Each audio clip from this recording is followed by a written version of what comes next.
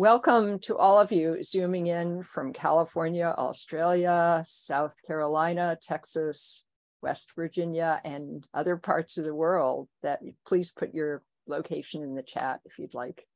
We're here to celebrate some of the artists from the Art of Empathy, the WEAD Women's Eco Art Dialogue online exhibition, which will be online from November 15th through February 15th of 2023.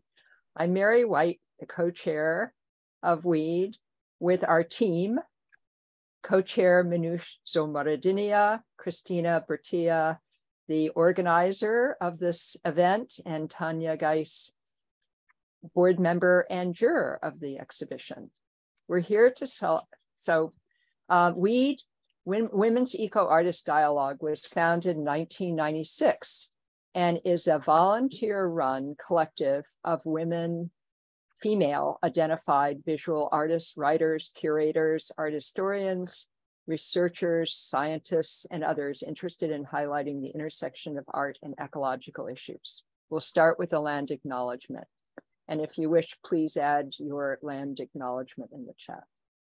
WEAD's office sits on the territory of the Wichen, the ancestral and unceded land of the Chochenyo-speaking Ohlone people, the successors of the sovereign Verona band of Alameda County, near one of the largest shell mounds in the Bay Area.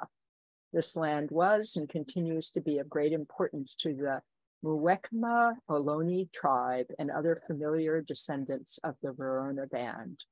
We recognize the Muwekma Ohlone tribe, who are campaigning to become federally recognized, the Association of Ramaytush Ohlone, who are researching and revitalizing and preserving Ramaytush Ohlone history and culture, and the Confederated Villages of Lejeune and Socorate Land Trust, who are working to return native land back to the indigenous stewardship. In fact, a piece of property in Berkeley last couple of months. A little Zoom housekeeping. We're recording this presentation. Please keep your audio muted during the presentation, and the host may mute you if there's extra noise. If you have questions during the presentation, please put them in the chat for the questions section after the presentation. And I'd like to introduce Tanja Geis, who will be leading the discussion. Thanks so much, Mary. It's really exciting to see all these folks here. My name is Tanja Geis. I was asked to be juror for this exhibition. And I am also a board member of WEAD. My pronouns are she and her. I am currently in Hong Kong, which is where I'm from, visiting my parents, but I am normally based in Berkeley, unceded territory of the Chochenyo-speaking Ohlone. I want to start by thanking WEAD for asking me to be juror. It's been a really interesting and wonderful experience. WEAD does really vital work recording and providing a platform for women identified artists working in the fields of social and environmental justice. I really wanted to thank also all the participating artists for submitting such wonderful and diverse work, and also the exhibition committee for coming together to put on such a stunning and successful exhibition. And I especially wanted to call out Christina Bertea and Diana Pindell in particular for their leadership in organizing the exhibition, and also organizing and putting together the presentation for this talk. So today we will be hearing from 9 of our 20 artists in the exhibition. There will be a second part to these talks. The other one will be happening on January 31st, which is a Tuesday. And I think we will have about 8 artists speaking then as well. And I really hope all of you can join. So each of the artists will be speaking for about 5 minutes about their practice and their works in the show. And then at the end, we will have some time for questions and discussion.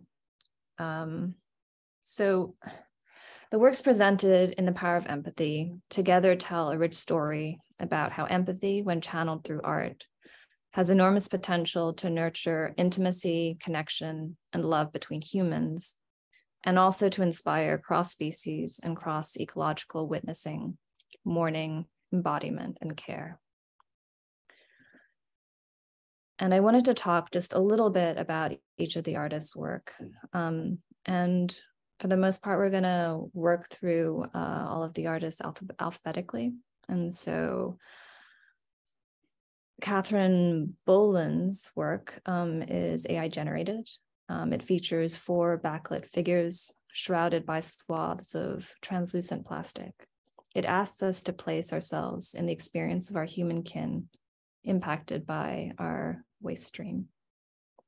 Lauren Elder stages a funeral for extinct species, complete with gravestones and mourners, demanding that we acknowledge, honor, and grieve for those species with the same gravity as we would the loss of human life.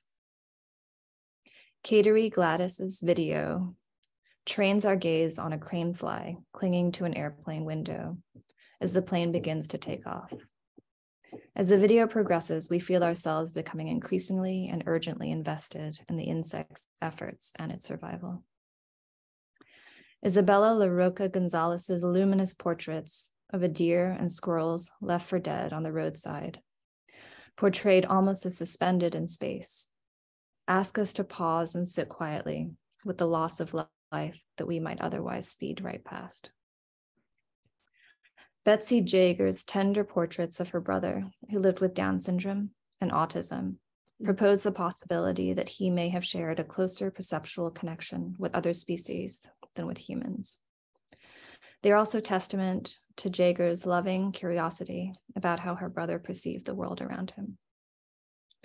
T.C. Moore's tactile, minimalist topographies, made using horsehair, speak directly to our own bodies, dissolving the distance between ourselves, other animals, and the landscape itself. Azin Seraj's powerful video pairing landscape footage with voice messages left between Seraj in America and her mother in Iran explores connection, love, and loss across national borders and time zones amidst a global pandemic. Seongmin used brightly colored paintings depict naked human figures frolicking and interacting with the land and waterscapes, seeming to simultaneously emerge from them and dissolve back into them. The first of Christina Bertea's sculptures shows a female figure and a serpent locked in an embrace, while the other, an almost figure, is created from various well-worn accoutrements of human physical labor. Through mythic union of human and snake and the tactility of work, we are reminded that our relationships with other humans and other animals are grounded in the physicality of the body. And so without further ado, I would like to start the slideshow. Let me start.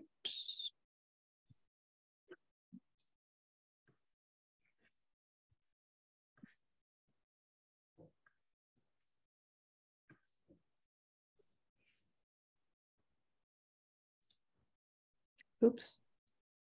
Okay. Can everyone see it? Yes.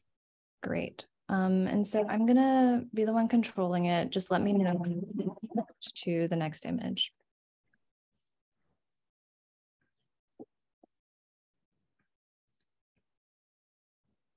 Katherine, would you like to start? Yes, I will start. I'd just like to acknowledge firstly that I'm living on the land of the Yuin Nation and pay my respects to the elders, past, present, and emerging. Thank you for inviting me to join this discussion today. I'm an Australian artist working across the disciplines of painting, photography, and digital media. I live on the southeast coast of Australia, a region that was devastated in the Black Summer bushfires 3 years ago. Many of you will remember watching the global news coverage of the fires. This work, Plastic People, has its origins in that terrible time. It's estimated that the fires burnt 94,000 square miles and that 3 billion native animals were burnt to death. We call them the forever fires because they raged out of control for 2 whole months. The entire country was traumatised and in grief, and the repercussions are still being felt today. The empathy and compassion Australians felt for our unique and precious wildlife, which continued to die from horrific burns and starvation due to loss of habitat, was intense. These climate change-related fires also engendered empathy for fire-impacted communities in California and other parts of the world devastated by bushfires. During the fires, I felt utterly helpless and useless, and in their wake, I decided to use my skills and my platform as a professional artist to raise awareness about climate change. In late 2020, I was invited to participate in Output Art After Fire, an international bilateral project supported by the Australian Department of Foreign Affairs and Trade through their Cultural Diplomacy Grants Program, which assisted artists in Southeast Australia and the American West to create artwork about their bushfires experiences. More recently, 4 of my video artworks were screened by Okono TV at the Art Speaks Out exhibition held at the COP27 UN Climate Conference in Egypt. Plastic People is an extension of the large body of work I produced for the Output Art After Fire project. These images, co-created with artificial intelligence, an incredibly powerful tool for actualizing concepts around climate change, depict a future generation of young people surrounded and weighed down by plastic waste. Plastic waste is a pervasive problem that's been growing for decades. Plastic can be found everywhere on the planet, in drinking water and food, in the ocean, in deserts, and in mountains. Microplastics have even been detected in human lungs and blood. It's estimated that around 8.3 billion tonnes of plastic have been produced since the 1950s, and much of it has ended up in landfills or the natural environment. This plastic waste can take hundreds of years to break down, and in the meantime, it poses a threat to wildlife, the ecosystem, our oceans, and human health.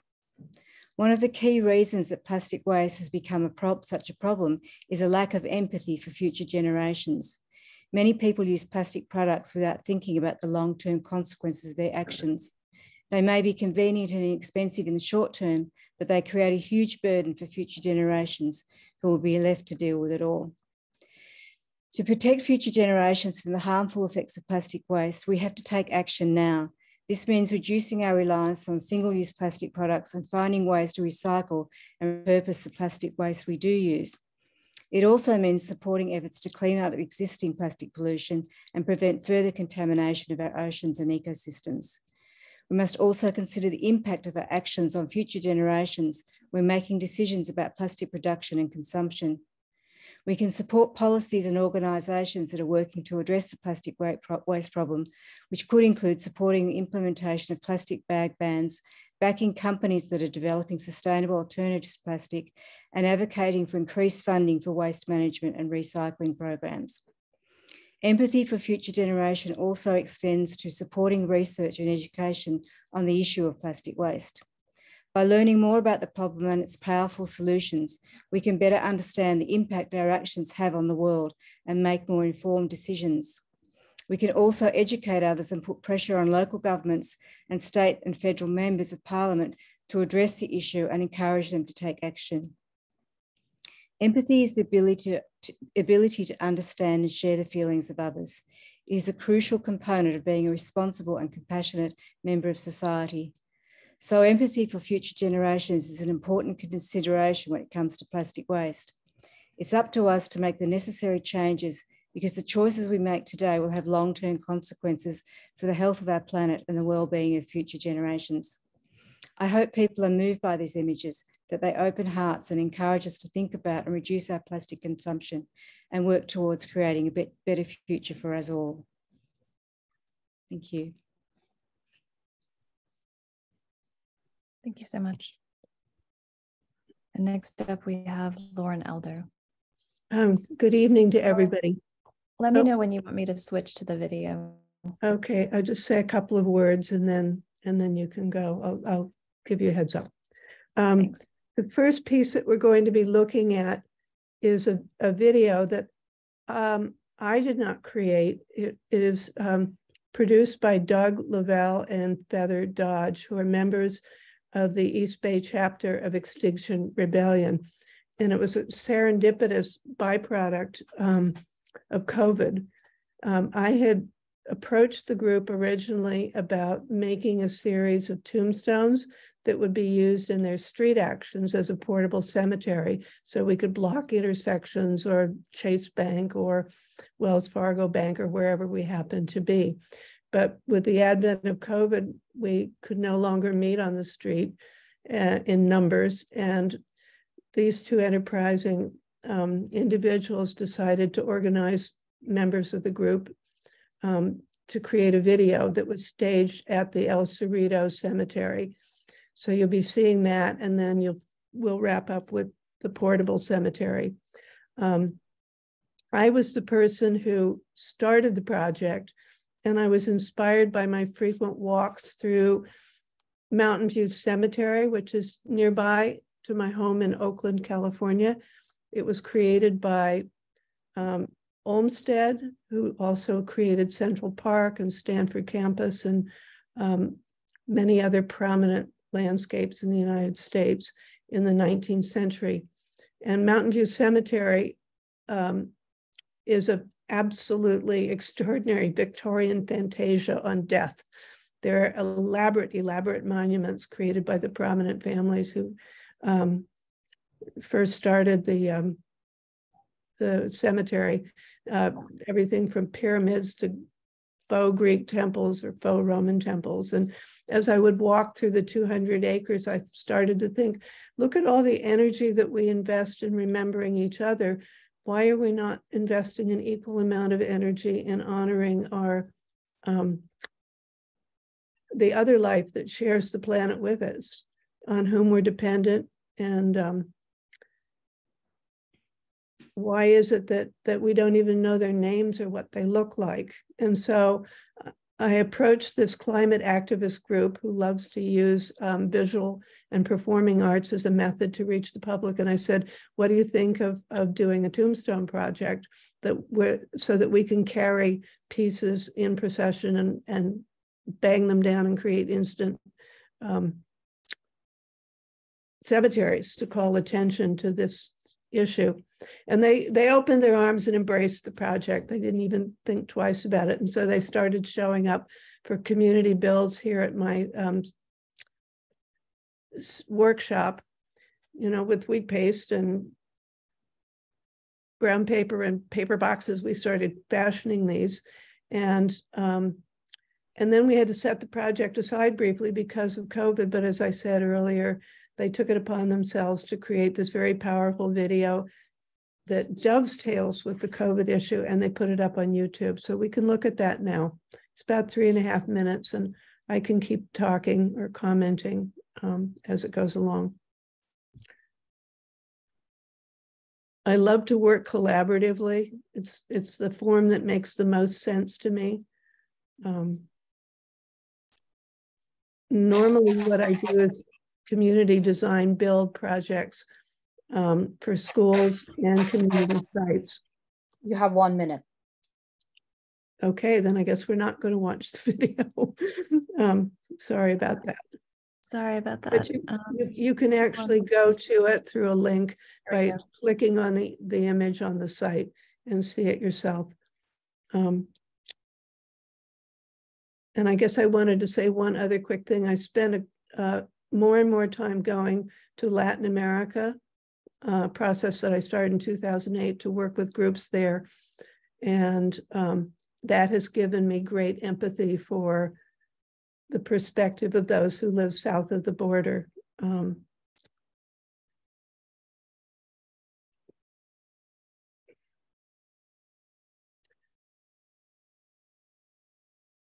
I'd also like to thank Bertea Alexander, who's the coordinator currently for XR's Art Brigade, let's call us, for helping with a lot of these pieces. Phoebe Ackley, who's with WEAD, and also Lisa Zimmerchu, who's with WEAD, also contributed, but there were many, many, many volunteers who came and spent hours creating these pieces. Time up.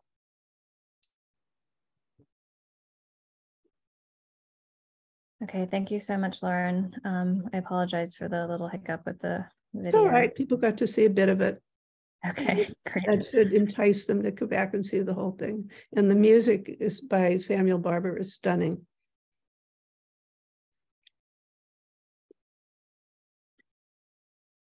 Okay, so we are actually, okay. So next we have Katerie, Gladdys. And would you like me to start the video immediately? Sure. Okay. Should I go? Yes, please start. Thank you. Hi everybody. Thank you. Thank you, Tanja, for including me. Thank you for WEAD for sponsoring the show and just being here, and Christina for helping to organize and be in contact. I feel really fortunate to be part of such an amazing group of artists. I live on the ancestral territory of the Putano and Seminole peoples, and right now I'm talking to you from the ancestral and current territory of Cherokee. I guess in terms of just my art practice in general, I live in what used to be rural North Florida, now a rapidly changing landscape where timber forests and agricultural lands vanish daily, replaced by homogeneous suburban sprawl. My art practice oscillates between local food systems and managed forests, often punctuated by investigations into hyperlocal of my backyard and personal encounters with nature being quotation marks, which this piece is today. Making is a methodology that allows me to vigilantly attend to the natural world at multiple and simultaneous scales. My hope is that to invite the audience with my work so that they'll implicate themselves in sort of the very ordinary circumstances of the world. I'm going to start with the story of this piece. I was on a plane waiting to take off at the airport in Birmingham, Alabama, and I noticed a bug in the window. It was raining. The weather outside was super hot and humid, as it is in the southern part of the United States in July. The plane was very cold, but it wasn't immune to the humidity. So I always find that really interesting, like you're in this sort of hermetically sealed or supposedly hermetically sealed sort of container, and the outside still impacts. So I looked closer and noticed it was a crane fly, and the more I stared at the crane fly, examining the body and the wings and finally the eyes. And then from my estimation, the crane fly was looking, and I don't know if I can say anything more. I noticed the vast difference in the scale between me and the crane fly. And I kept thinking as the engines and the turbines powered up that the crane fly would fly away. And the fact that the crane fly was like looking into the window really struck me. I guess the crane fly was looking at me, but I don't know. But in that moment, I thought the weather, the interaction between the sound of the plane inside and outside, the insect and the water droplets streaming on the window. I also noticed a high level of incongruity between the background of the jetway, which is totally devoid again of what we might consider nature in quotation marks, and how we consider jetways are non-places. And so unless we're attending to the landscape, urban airport jetways all look the same, but they're really not. And I guess I was thinking with everyone talking, like what would happen if there was a land acknowledgement every time we got on a plane. Anyways, I'm getting off track. I felt like I was having a moment in which I was present to the crane fly, and part of me wanted to continue having a moment. I was torn, but so I decided to pull out my phone and started to film, and then examine the fly in a different way, but hopefully with care. Crane flies are pretty interesting in that they're often mistaken as giant mosquitoes, which they're not. Although they can be kind of terrifying when they pop out at you at night sometimes. They don't bite. In fact, by the time the actual crane fly becomes like a crane fly, not a larva anymore, they're at the end of their sort of 10 to 15 day life. And they're thinking about mating and not necessarily eating. And if they do eat, they feed on flower nectar, which I thought was really interesting.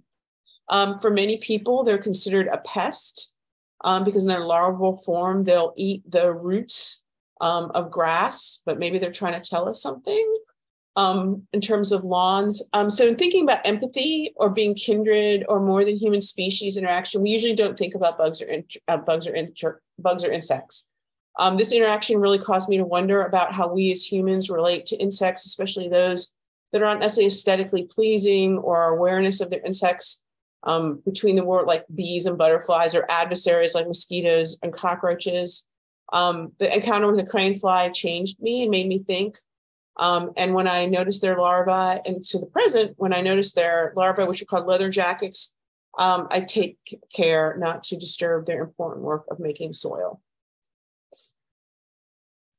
Thank you. Thanks so much, Katerie. Our next artist is Isabella Rocca González.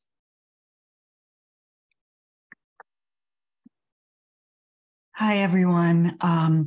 First of all, I want to thank everyone who was involved in putting this show together. I've really loved looking at the work, and it is ultra clear to me that empathy is essential to all social justice movements and, in fact, to the survival of our planet. So my work has long been focused on ecological concerns, especially concern for non-human animals. It seems self-evident that environmentalism and social justice must include the other animals who share our planet. The title of this piece is Venado, which is Spanish for deer, and it's from my new series entitled Ofrendas. That is Spanish for offering. The series began with photographs of animals I find dead on the road. Their deaths are unnatural and violent. 5 years ago, after 21 years in the San Francisco Bay Area, I moved to rural Kentucky.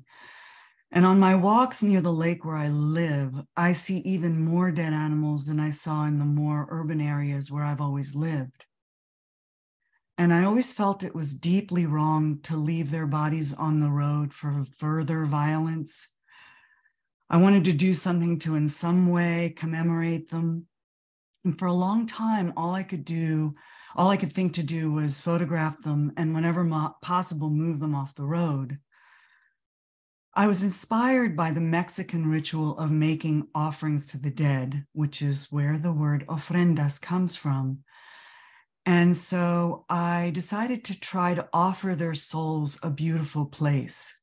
So I started digitally removing the animals from the context I photographed them in, and then making archival pigment prints of them on cotton watercolor paper, and then painting a new environment for them.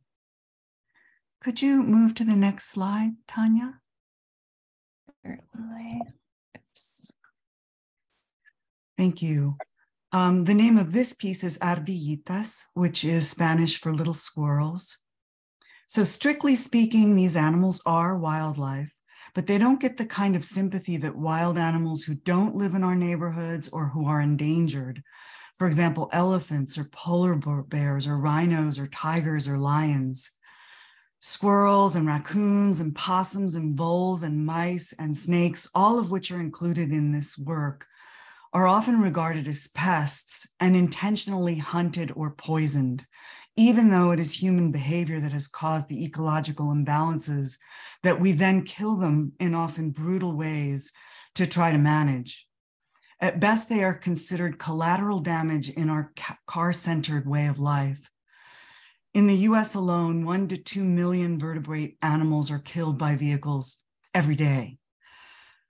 There is some good news. There are efforts being made to monitor where many animals cross highways and roads and to create infrastructure that will prevent some of these deaths.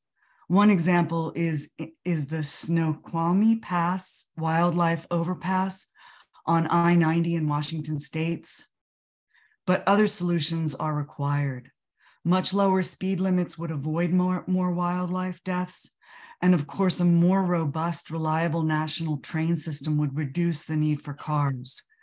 These solutions would also have the added benefit of reducing the need for fossil fuels. So it would just be a win-win-win. These solutions are win-win-win solutions. So that's all I have prepared to say. You want to go on to the Great, next. thank you. Thank you so much, Isabella. Next up, we have Betsy Jaeger. Good evening. Thank you to everyone who organized this exhibition and to everyone who is here tonight. I'm honored to be included. My name is Betsy Jaeger. I live in West Virginia, where the environment has been devastated by fossil fuel extraction. My paintings have long been about our connection or disconnection from the natural world. The paintings here contain images of my younger brother, John, based on some of the many family photos taken over the years. John was diagnosed with Down syndrome soon after birth. He was never able to be independent and was mostly nonverbal, though I was never sure if that was by choice or necessity. Despite that, he had distinct personality and attitude. It was years later that he was also diagnosed with autism, which was little understood then, but I now recognized explained many of his quirks and behaviors that were not typical of Down syndrome. But it wasn't until I read Temple Grandin's books that I finally got some insight into how he may have experienced his world. Temple Grandin is an autistic woman with a PhD in animal behavior who has written eloquently about how her emotions and sensory perceptions work. She has explained how most people think in a linear left brain dominant way, while she perceives stimuli in a more whole brain way, the way animals do. This allows animals, especially in a predator-prey relationship, the ability to react quickly to danger. Left brain linear thinking makes language possible, so perhaps that explains why John was mostly nonverbal. I began to see my autistic brother as a link to understanding how other species exist and survive in the world. So John became a metaphor for our connection to the natural world. This first painting is called July 4th. It is oil paint on a wood panel. It shows John sitting on the front steps watching a July 4th parade. The steps fade into a blurred view of two American eagles in flight. I cut out and misaligned the middle section to convey the disconnect in the reality between the flag and the eagles, two symbols of our country, one abstract, while the other is a very real wildlife. Could we have the next image, please? Thank you. The second painting, Bronze Fox, shows John on the back porch. We grew up along the Fox River in Illinois, west of Chicago, where the bridge across the river had concrete figures of foxes along the balustrades. The concrete foxes were later mass-produced in bronze and found a big local market. Both John and the bronze fox are inside, separated from the natural world outside. The bronze fox is looking out to the world of light and vegetation. John looks into some undefined space caught between the two worlds. Could I have the next image, please? Thank you. Looking through the moon shows John as a little kid with the family dog.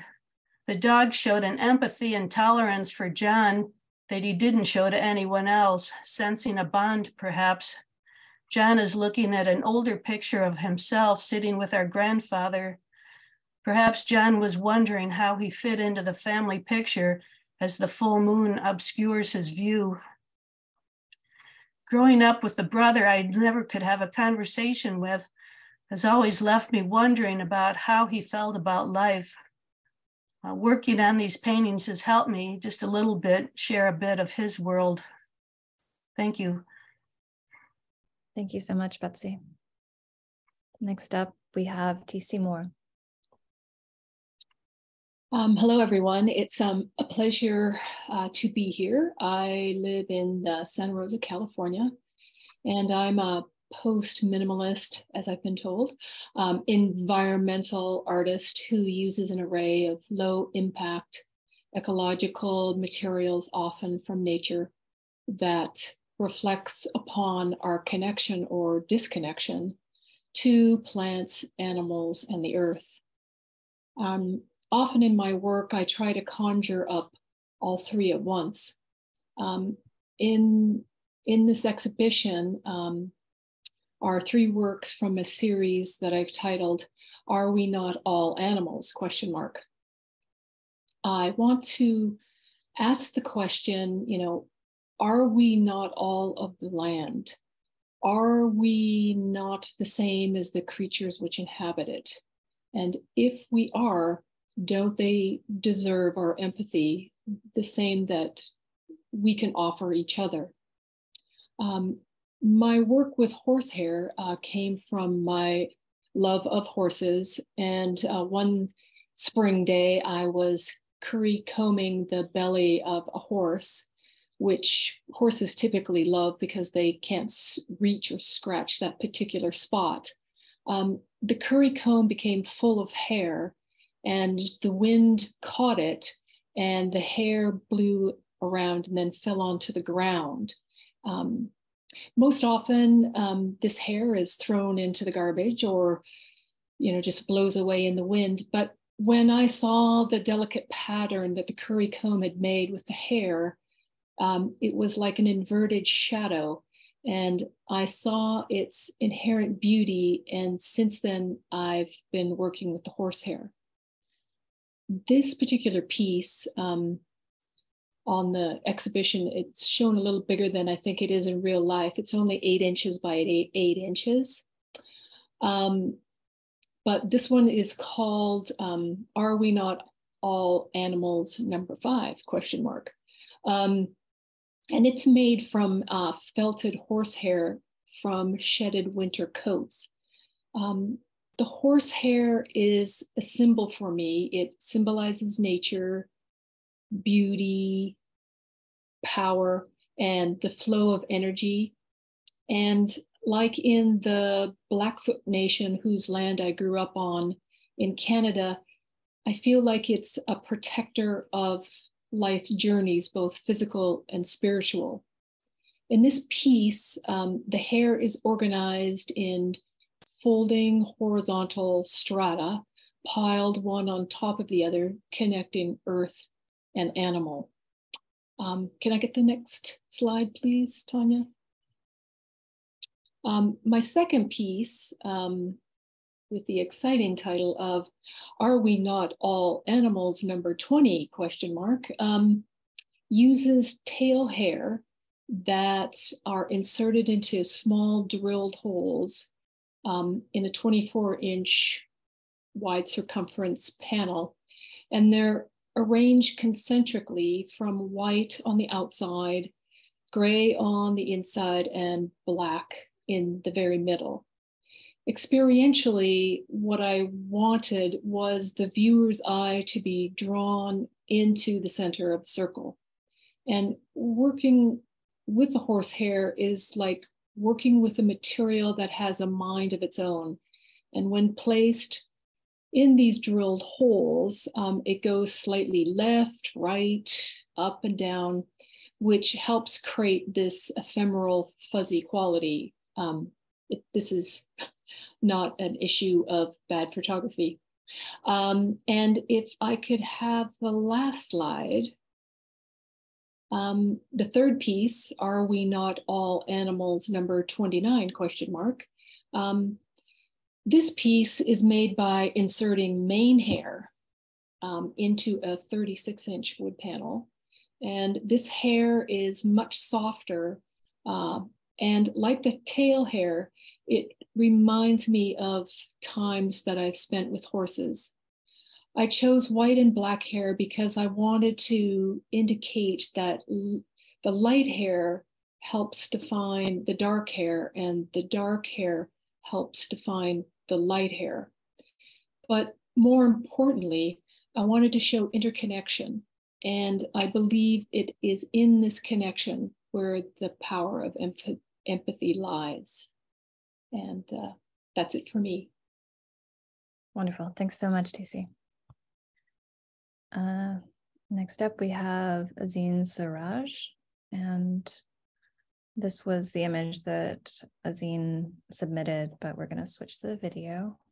I can actually like start with the image and then we can switch to video in just a little bit. Okay. Yeah. Just Yes, thanks. let me know when. Sounds good. Yeah, thanks everyone for putting this together. And my name is Azin and I'm from Iran and Canadian citizen, also living here. So I have been living as a transnational citizen most of my life. And I primarily work with photography, video, and video installation. What you see here, the title is 9,272.7 miles. It's Googling the distance from my childhood home in Iran to where I reside in Alameda/California right now. And the work, it's maybe now we can switch to the video. It's about the work is about universal human experience of, in particular, immigrants, of holding on to love, growing your connection, and building your empathy across borders. The video is basically using the archive voicemails between my mother and I. And it's from 2011 till like 2020. And it's a selection of that. And the way that I've curated these messages together, they go back and forth and you're in different places. One place, like I might be in US and she'll be in Iran, or she's in Canada, I'm in US, or I just am leaving. So it's a kind of a connection. It speaks to itself. So it's like the dialogue between me and my mother are the compass for the viewer to not only understand about our relationship, but also finding their own personal relationships in it. And you can there's a very intimate tone and longing for our to join each other. You can see this and feel that, and I feel like it is very familial. And the footage that I use, they're a combination of the archives that I've collected over the years of whenever I would leave Iran or Vancouver to visit or from, I would film film the travels, or it could be also like being on the road. There's places that are ephemeral in a way that is passing destiny, like passing to get to your destination. And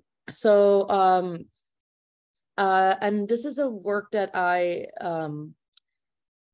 created 2 years after my mom passed away. We were very close together, and she passed away from COVID. And while we were in lockdown, I was in California, and she was in Iran, and it was still to this day the hardest loss of my life. So this was my attempt to sort of finding like a cathartic experience, and also to try to memorialize our connection in a creative way. So maybe we can just like play just whatever minutes that we have left, because just leave it. Yeah, if you can have it with the sound, actually. Sure. Is that loud enough? Yeah, it's good. Yeah, it's good.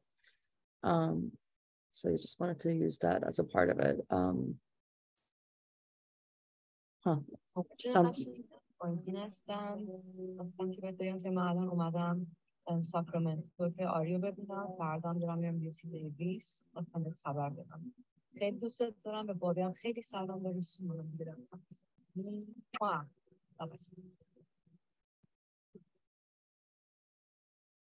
It seems like the sound is actually not really coming through on my end, but that's okay. I can just leave it at that. I'll turn it up a little bit.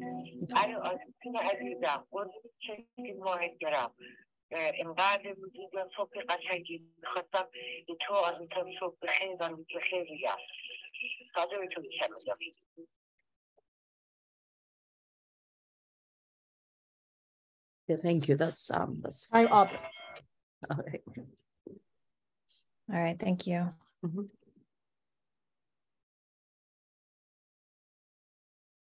Okay.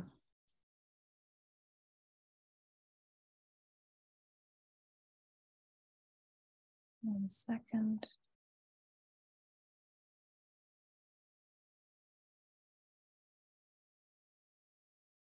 Okay, so next up we have Seongmin Yu.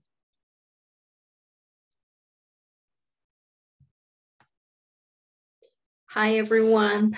Thank you for making this event happening, Tanja and Christina and everyone. My name is Seongmin Yu, and I'm an artist working on body of the work, that a large format of painting and life-size sculptures. So I recently just finished a 10 by 18 foot painting. So I'm really excited about that. And I'm working the several installations and performance, which is more like a very figurative work. So recently, I'm currently being successful to bring together all my old art practice in Korea and integrated them in Western art to make them whole. I have lived in United States for 7 years, and I currently have a Master of Fine Art. And I have been lucky enough to be invited to do my one-person show and installation in the Greater Bay Area for last couple of years. So I have been active doing work demonstrating on East-West brush techniques. So I have merged both technique into a new approach of painting. Okay, I would like to talk about more like my wake-up call painting. This work is about the wake-up call for human rights. So the other side of world is the sea. This particular painting depicts a seaman who has the color of a sea cucumber sleeping, and a woman who is a land creature going down and wake him up, and she's holding her head up and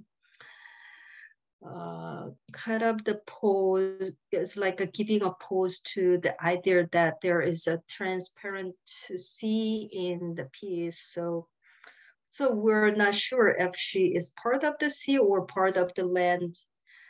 So I want to say this is about economy relationship. So one is colorful and the one is not. The man has simply given up is not active, and also the color, the figure, the woman is kind of the showing her motivations and her kind of active or power. So it's kind of this is represent the push-pull relationship. It represents dichotomy of a powerful figure versus weak man. And so my work is not only just the human conditions, like a human living in society with the economy, the status, and also I'm making art about like the woman's power. It's like a woman's the social economy and what kind of woman rights have, because my life is like I have dealt with the sexism in Korea and America, and sometimes it is overt sexism from the mouth of the men's or the Korean and American men, but I have also battled omnipresent cultural sexism in Korea. So Tanja, you talk to me? I think that was a 1 minute warning. Oh, okay. So, okay, can you go the next slide, next work? So this work is allegorical painting of the Black woman and white woman, is considered extremely unusual, like our art history. So the Black woman is above the white woman, and they feel the social relevant reversed, but it's really relevant, current, the contemporary culture. So I'm the artist of color, and I think it's like these days the art kind of make us kind of intellect each other, whether or not we are different colors. I'm up. Yeah, perfect. Thank Great. you. Thank you so much, Seongmin. Okay, and our last artist is Christina Bertea.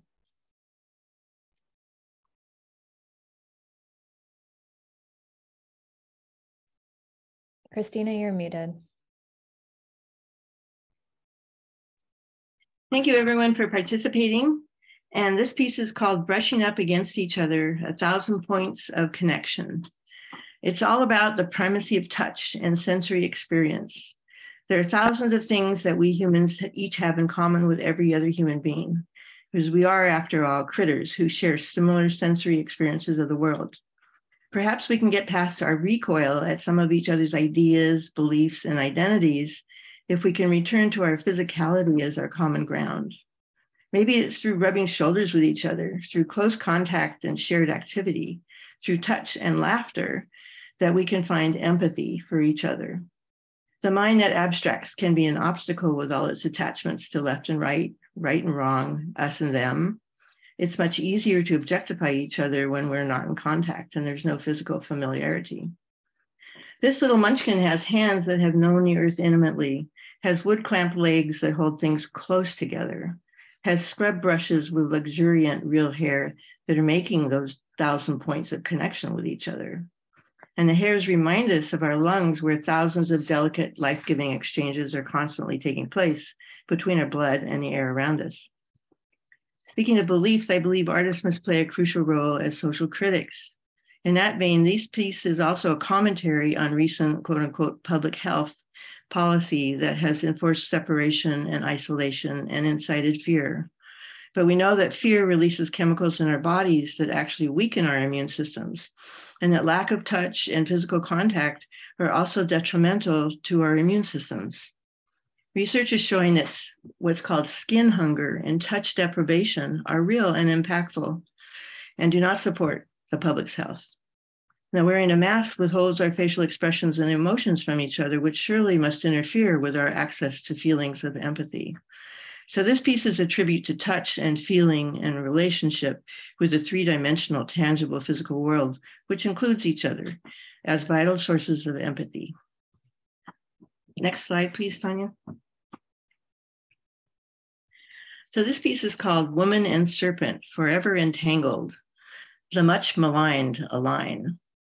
This piece is about the natural empathy that arises between beings who share a similar oppression. Both woman and serpent have been reviled in patriarchal Christian mythology for sins having something to do with temptation and sexuality. We see this undercurrent in our culture rearing up now in renewed political efforts to suppress women's sexual freedom. But in matriarchal cultures, snakes were celebrated and related to the earth's healing energy and to the feminine principle. Early statues of Mary show the snake coiling up her leg, preserving her connection to earth's wisdom. But over time, with the triumph of the patriarchy, the sculptures devolved into Mary crushing the snake under her foot. I've always loved snakes. I like to catch and release them so I can enjoy a few moments of their squeeze and flow movements on my hand and arm. In my many years of immersion in shamanism, I have enjoyed the practice of merging with other beings and certainly with snakes, which has deepened my affinity for them. For me, they reference that streaming vegetative life force energy that some can see in living things with the help of medicine plants. I once knew a medicine teacher of sacred sexuality who shared a story that really stuck with me. He spoke of an elegant woman who presented with her large serpent ally at high-level, high-dollar private events for executive men. I gather these were essentially ceremonies invoking the divine feminine and were reportedly received with great reverence and respect by the men. One can only imagine what such a ceremony might have been like, and perhaps that was the intent of the story. So I brought all of my own personal experience with snakes into the carving of this piece. The beautiful earth goddess-like woman is being embraced by the snake. She's sitting on it and her back is supported by it, while the snake's tail is activating her heart chakra. The snake is opening her third eye with the flick of its tongue, bestowing intuition and psychic gifts. It's clear that there is a strong resonance, one could say empathic connection, between woman and snake as symbol of the earth healing energy. So I consider myself something of an outsider artist. I don't have art credentials and art degrees, and I work mostly in my basement with found materials here in Oakland, California. I enjoy making art that's provocative and sparks awareness about compelling eco-social issues, and especially about our relationship to water and soil. So some of the art I make actually even demonstrates solutions. So thank you. Thank you so much, Christina. And thank you all of the artists. It's been wonderful. I really appreciate being able to have a window into some of the background context of the work, some of the stories attached to them, and also the nuances of their creation. So yeah, thank you very much. And we're gonna move into the discussion section of the presentation.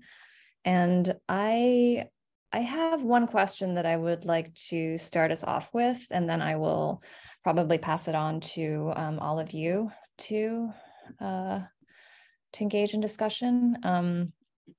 When I was thinking about what questions I wanted to ask, I looked into the etymology of the word empathy, and our current understanding of empathy, generally speaking, would be the ability to understand and share the feelings of another. But the root form of the word actually comes from the Proto-Indo-European en, meaning in, and pathos. And the root of pathos means to suffer.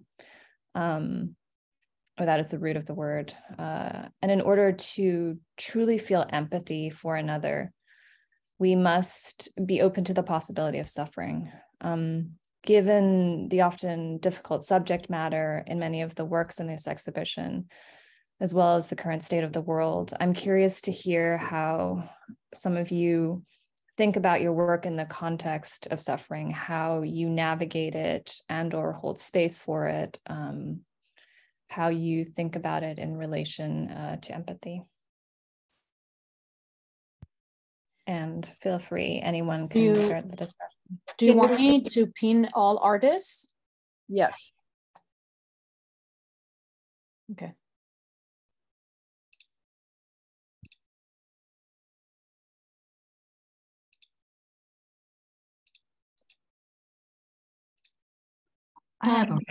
Oh, this is TC. I'll be the brave person here. I think what you're speaking to is about vulnerability.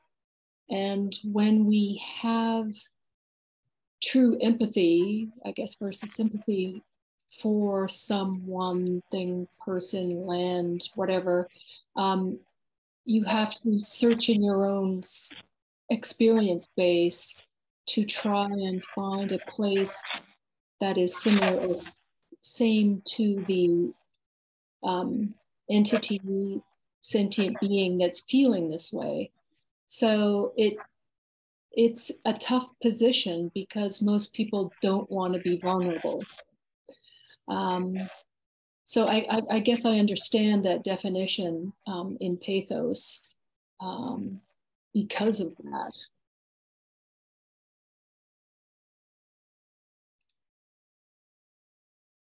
I have a response to that, something I've given a lot of thought to, because I do tend to feel suffering, and that can be really debilitating and can actually keep you from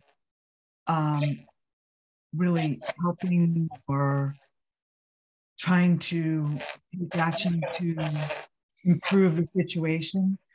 So I find that I have to almost orchestrate my emotions and allow myself to suffer along with whoever, whatever I'm empathizing with. And then Isabella, I'm so sorry to interrupt, but there's some like feedback going on. If everybody could just make sure they're muted, that would be helpful. Thank you. Sorry, go ahead. Oh, no problem. Yeah, so I find that I have to orchestrate my emotions and at times allow myself to actually feel all the suffering that I see and witness. And then I just have to shut it off. I can't, otherwise it becomes paralyzing. So I think that question is really, it's a really important question when it comes to empathy, because I think that, you know, you can't allow yourself to fall into a pit of suffering or pathos. You have to kind of pick and choose about how you respond to it. Isabella, I can really relate to that. After the bushfires, I fell into that pit of despair. I mean, just for 2 months, you know, knowing that outside there was billions of animals dying, and I felt helpless and powerless in the face of that.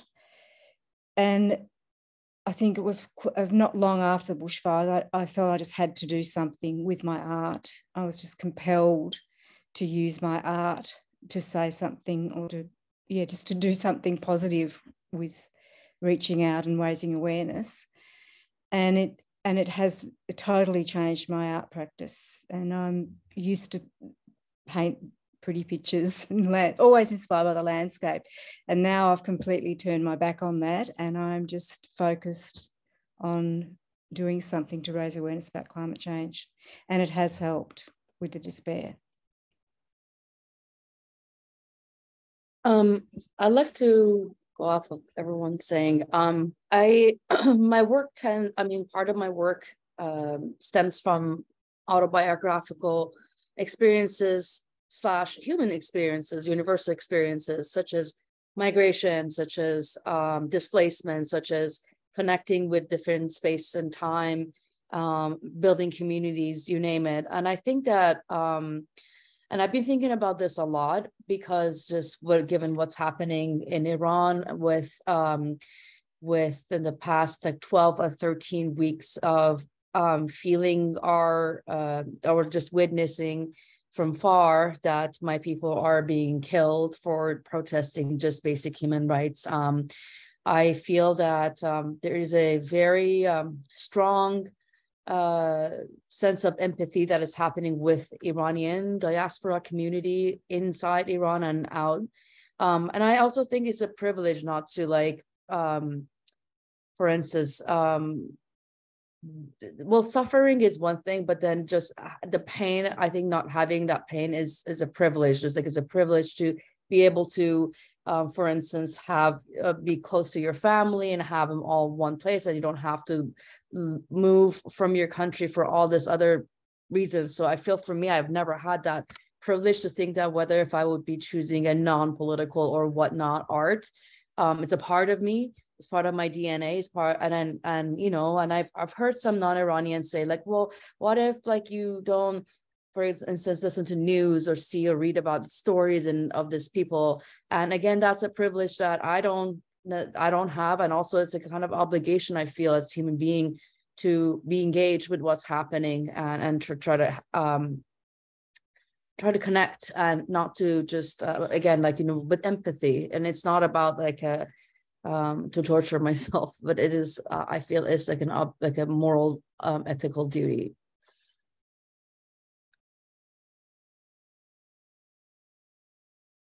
I would like to say after Azin's, because I'm the immigrant moving from Korea to United States. And also I still feel the same positions as a woman in Korea and here. And at the beginning, when I practice my art, is like making my voice is kind of sometimes embarrassed. So like, I want to be strong. So I tend to like hide my weakness is showing my strength. But then the getting, practice art more and more and kind of showing my weakest part has become much stronger. So that means I'm sure my weakness, like my position as immigrant and also the woman is like a socially, the woman position is like sometimes they want to see me really elegant, like to take care the children is like be a mother. I have to be really calm and stable to become their role model. But sometimes on the other hand, I'm just a person. I'm just a woman. I could have my emotion and I want to be just myself. But as I'm feeling so conflicted part in my life. So when I start to showing my the self-empathy as really could be the universal voice to share with the whole woman or the immigrant people. That's I found out where my empathies come from. Probably self-recognitions and connect to the people. And that connection, I really understand other people.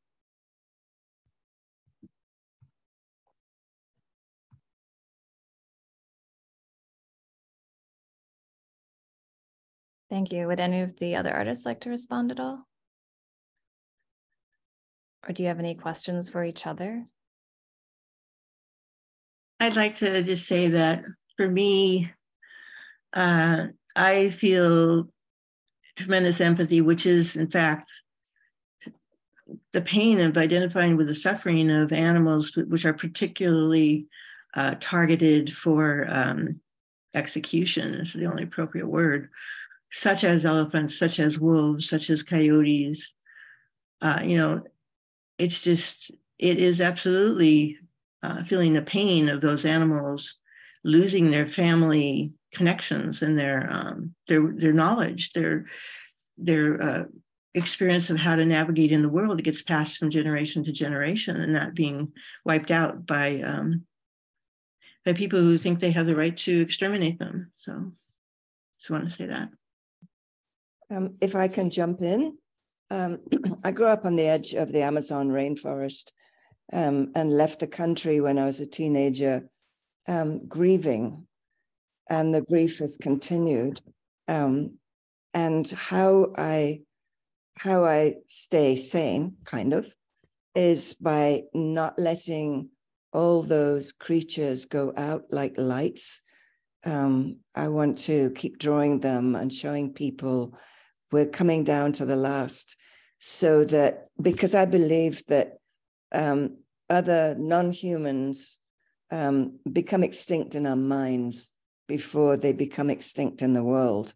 And so that's how I do it, by saying, look at the beauty. And the other part is, look at what we're doing to destroy. And so I've done things with plastic and food, and I'm kind of tempted to take on big agriculture who kind of knock out millions of chickens, or they say, oh, we might get the avian bird flu, so let's just wipe out 1 million creatures because they might get it, which drives me crazy. But anyway, it's one way I do it, which is to say, here they are, and also to pay homage for myself for their beauty. So thank you.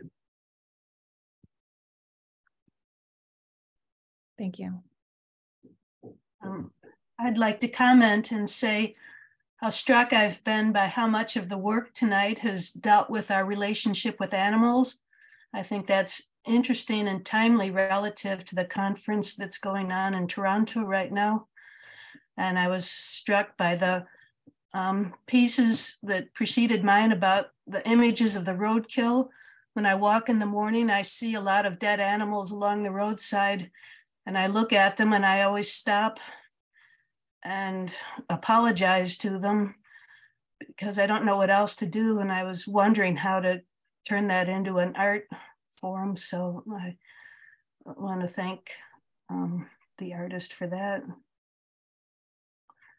So I think as we get older, empathy becomes, I think it grows with age, especially. I notice I become more empathetic as I get older. So I think you start to see other people's feelings. And I think the idea of suffering is, I mean, life is suffering, as Joseph Campbell has said. So there's no avoiding that.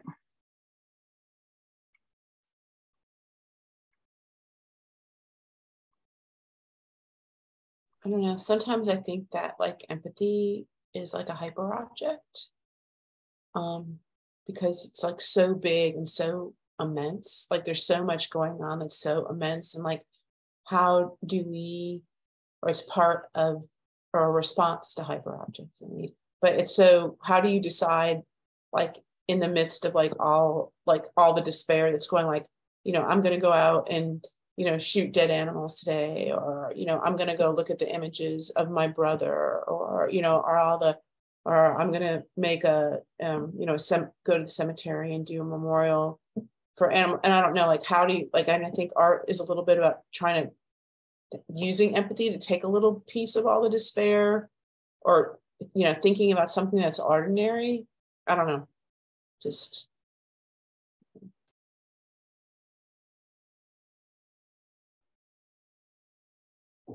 Yeah, Katerie, I was thinking a little bit along those lines too. Like it is this like immense, like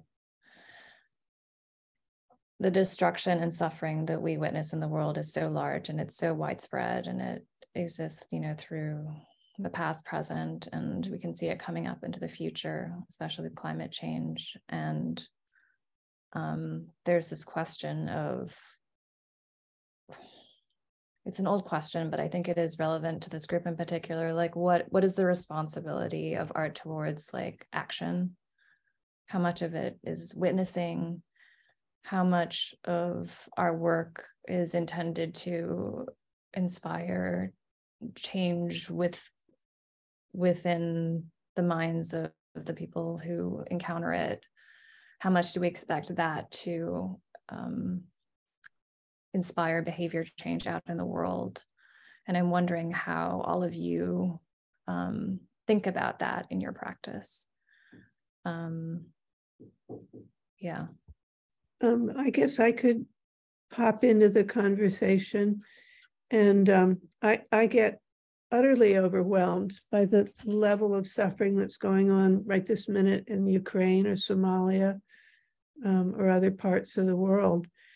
And I don't personally have the tools like a doctor or a master builder to address those in that very direct way.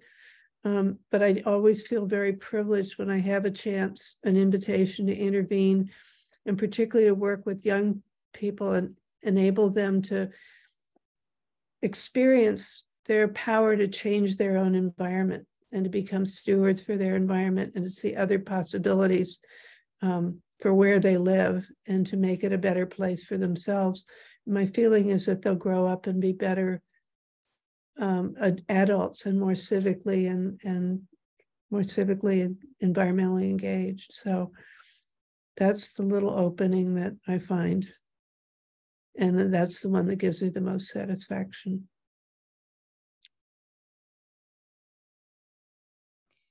I'm desperate. I'm desperate to get the message out there as much as I can. George Monbiot talks about the 25% tipping point, societal change, and you need 25% of society to be politically active and engaged before things change. And so I want to put as much work out there as far wide as spreadly as I can to try and raise that awareness, so that, you know, this 25% tipping point happens and we just say, no, enough for fossil fuels, enough for, you know, the plastic waste, etc. Yeah.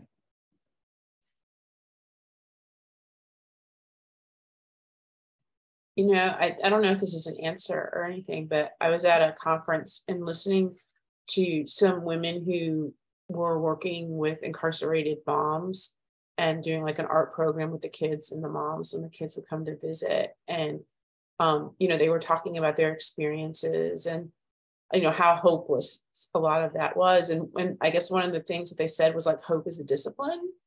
Like that you know, you need to get up every morning and tell yourself like that, like you have to make yourself hope. And I have that like written on my refrigerator, you know, I have that like, you know, 6 times, like make myself say that 6 times. And I don't know. That's like tiny thing.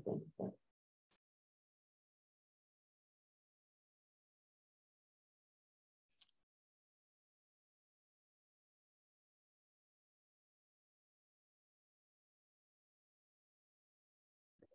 I also think that it's important for us not to follow in the path of a lot of environmental organizations who keep on emphasizing how dire it is and how damaging, and people get into overwhelm and shut down. And so in some small way, I've been trying to help an environmental group begin to think about what they want to work towards, what their dream of the future could be, and to express it in writing, in stories, and sometimes in visual art, because that having something to work towards, I think, doesn't let hope become extinct. And that's, I think, is terribly important. I think you just touched on something very important, that when you focus on a very local level, where you do have control of some degree of control over circumstances, and you can see change being manifest, it really does help offset the overwhelm and the despair. Yeah, I think that's very true. I work with the local chapter of the Sierra Club, and we address local issues, and we work to get legislation passed in our state government, which is an uphill battle, but focusing on the local and the things that you can accomplish is really important.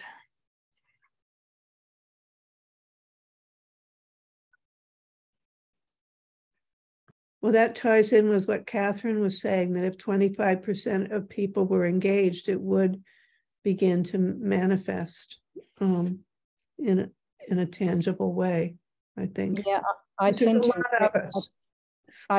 agree more with Greta Thunberg, though, that, I mean, you know, hope's great, but we need to be terrified. We need to be absolutely shitting our pants, because the fossil fuel production is amping up. I mean, it's just, I really, really think we need to frighten people to death, because I know everyone's saying, oh, it's overwhelmed, but if everybody has hope, then everybody thinks, oh, well, we don't have to worry, we don't have to do anything.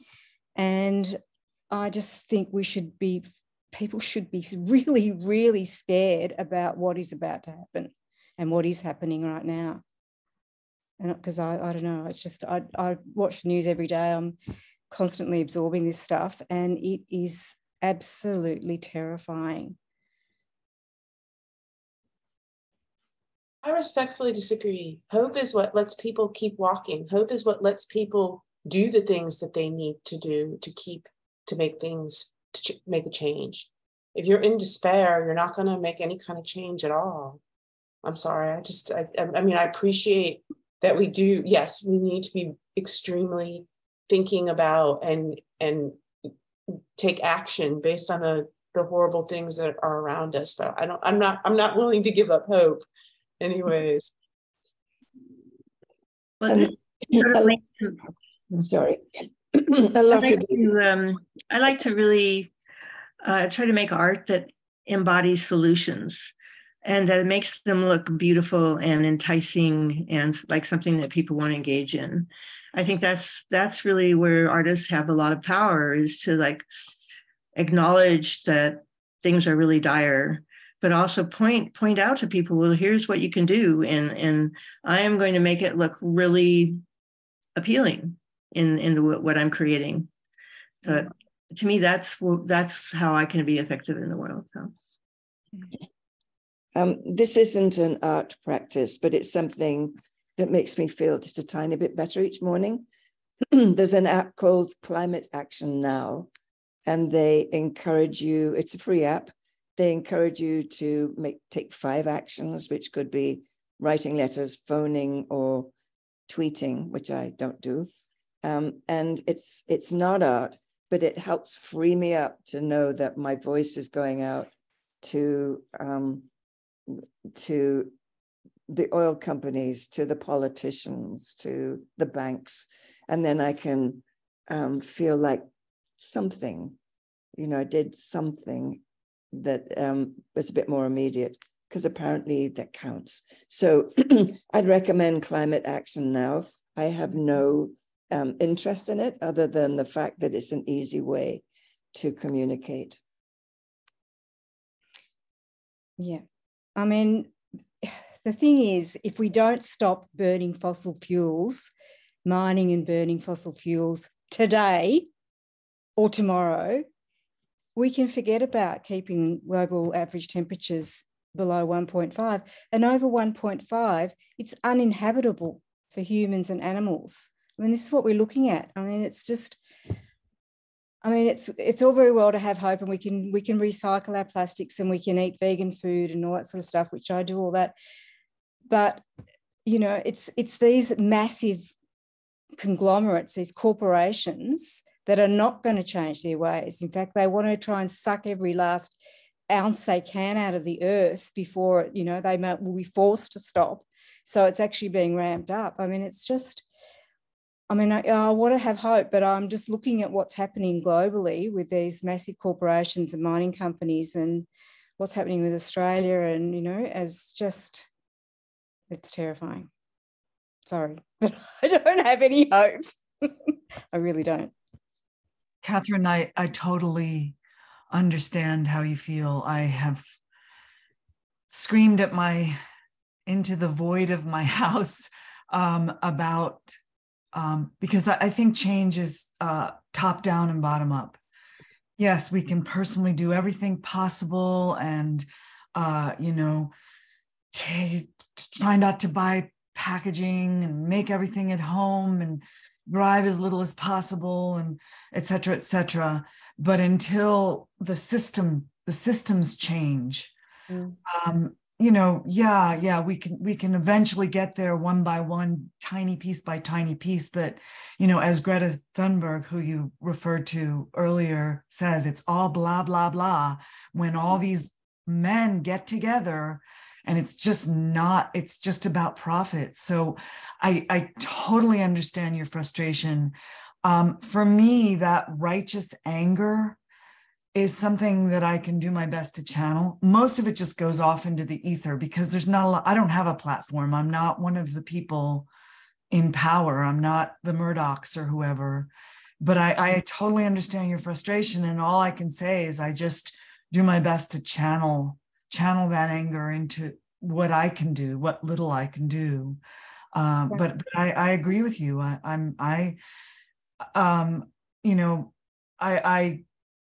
just think, well, I don't know what's going to happen in the future. I can always hope. But the fact is that the bullet is out of the gun. It's out. It's not a question of if, it's a question of how bad.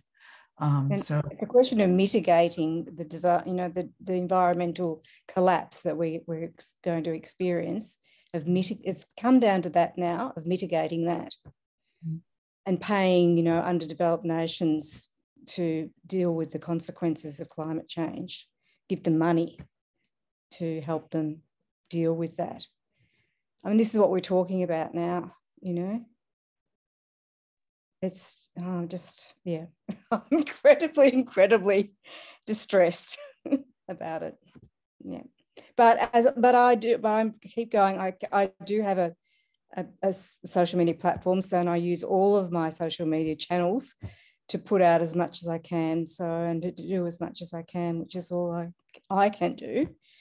But yeah, we need these global corporations, these mining companies, to stop doing what they're doing, and they are not stopping doing what they're doing, have no intention of stopping doing what they're doing.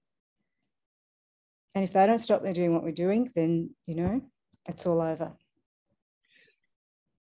Sorry, that's how I feel. For what it's worth, XR focuses a lot of their activities on interventions with the major banks who finance all of these companies. And so they're constantly involved in doing shutdowns of banking activities, getting people to give up their credit cards, revealing where those banks are investing their money, disrupting meetings of shareholders. So they're really going at it at that macro level. I don't know if that kind of activity would appeal to you or not, but they're very thoughtful about how they're intervening in the economic engine that is running this whole thing. Lauren, that's something I really admire about your work, and something that I tend to be a loner and want to do everything all by myself. I don't want to have to answer to anybody, and I'm really trying to change that about myself, because I think collaboration is really essential at this point. So I really appreciate how you've been able to work with, you know, to collaborate with others. I'm gonna try to do that more myself.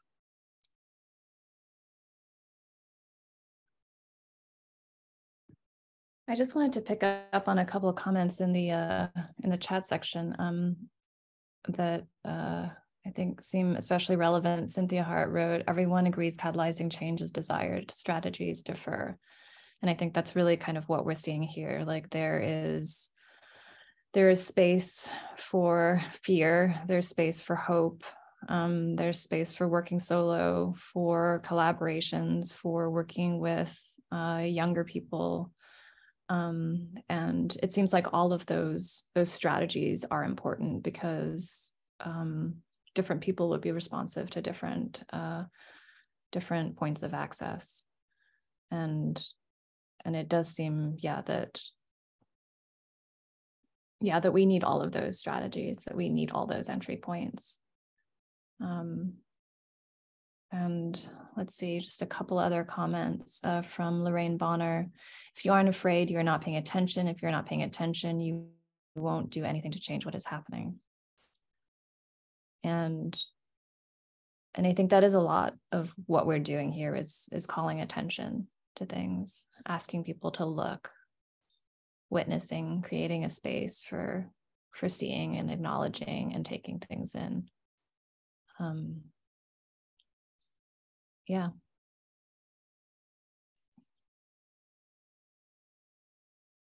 Did any of you have any other thoughts? Any other questions about each other's work, maybe?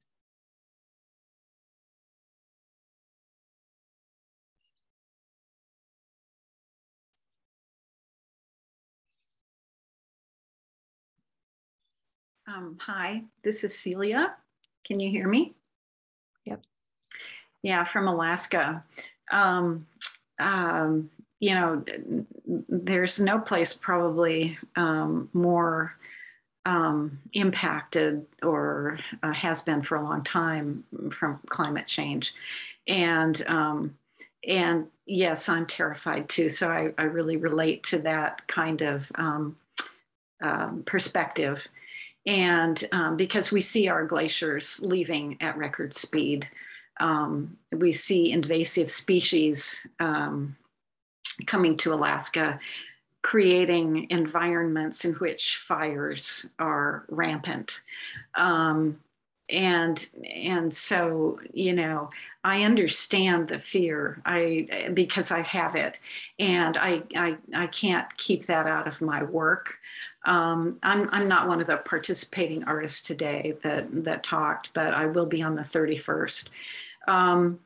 My pieces in the show don't relate to what I'm talking about right now, but the one thing I have been kind of enlightened by or inspired by or hopeful for is that there are small groups here, lots of them, that understand and are fearful too.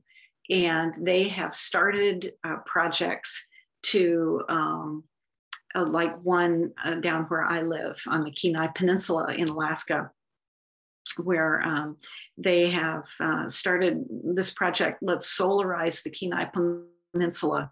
And they're doing so many things, like trying to make building materials out of plastics. So they are recycling all these plastics and turning them into building materials.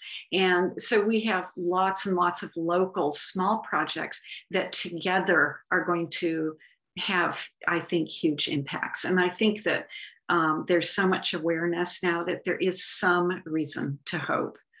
And so I just wanted to let people know that even here in Alaska, where we are really melting, we're trying. And so I think that's a reason for hope. And I'm sure that other communities are doing similar things. So I don't think all is lost yet. And I think that lots of us are waking up. Hi, this is Maya, and I am not a participating artist. However, I would like to respond to the woman from Alaska. When I hear plastics, I'm thinking in terms of new building materials. There's a great space open for creatives to come up with rethinking how we design our buildings, because I was concerned. I heard a story about the Inuit who are being forced to move further and further inland, who don't have adequate funding to rebuild their standard construction, what they're used to. And again, the native population has to be involved in the process, but we all need to realize that we're moving into a world we've never experienced before. And there are resin-based natural fiber boards that we could use. And I'd like to call on the creatives to participate in rethinking how we're going to house the homeless who are going to be forced to move.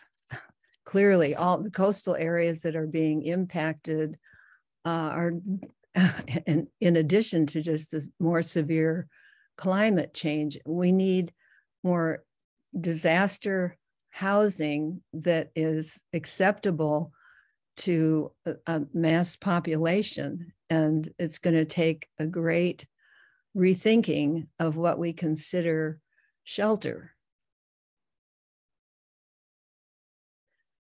But anyway, I'm asking that we focus more on regenerative materials that are non-toxic and that can be widely used. If you think about the ancient igloos, they used the native materials, but now those are disappearing along with climate change. And so we have to rethink what will be available. And I sit on the board of a nonprofit that has been investigating an amazing tree called the megaflora that has multi-uses as well as being a beautiful tree. It's a bee fodder, and the leaves and the flowers are antivirals for foot and mouth disease, used in China for centuries. And it's grows 30 feet in 3 years and it can be used for dimensional lumber. So there are wonderful resources in nature that we have yet to tap, or things that we can evolve. And it's going to take all of us reevaluating how and how we're going to proceed into this new world. Thank you.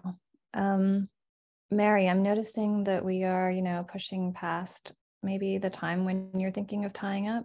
How do you want to proceed? Oh, you're muted. Well, I think that it's time to close. And I would like, on behalf of WEAD and Manoush and myself and everybody who helped, and special call out to Tanja and Christina for getting all of you artists coming, and thank you all the artists. And I think it's time to close. I hope that you can be in touch with each other, and I'm going to give you just a little touch about what WEAD is doing right now. We are in the midst of rebuilding our new website, the new artist directory, and Tanja is actually leading the committee to do that. So we hope to have a new look early in the next year. And please give generously to this vision if you can by going to our website, weedartist.org, and we'll put the address in the chat again.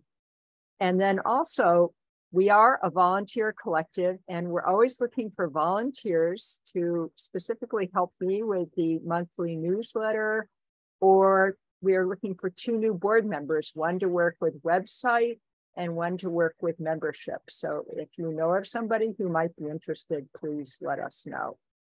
So thank you all. Thank all the artists for their